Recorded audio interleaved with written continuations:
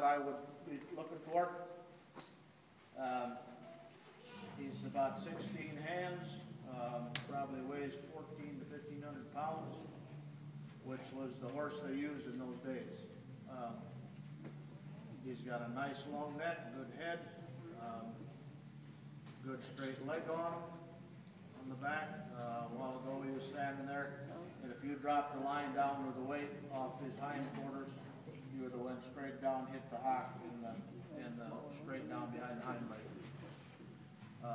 I like that horse. He does have what you're going to call a cat hock.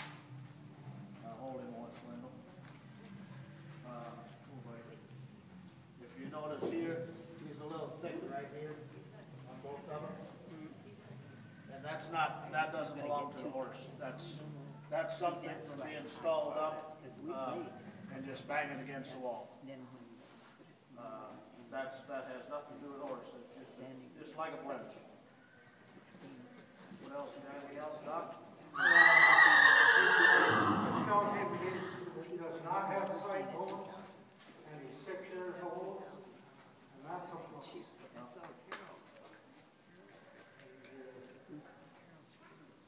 Well, in his bloodlines, he's from, his grandsire is Eads Captain, which is about a third of the American Creams come from that line.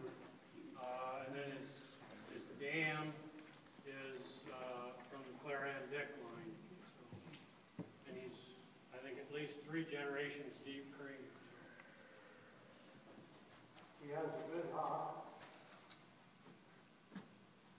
Isn't as flat as it could be, but it's good. And so he's sired by DJ. He's sired by DJ. So he's sired by the same horse that sired the white filly that I had here, the one that you're going to work